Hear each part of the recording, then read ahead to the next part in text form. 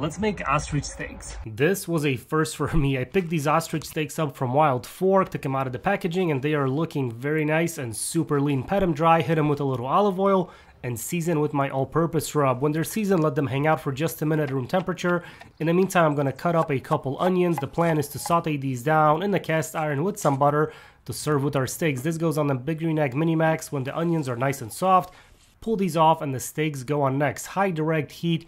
I'm going to flip these guys every minute or so and take them to about 130 internal temperature, creating this nice crust on the outside. Pull them off, let them rest, slice them up, and these are ready to go. And they turned out really delicious.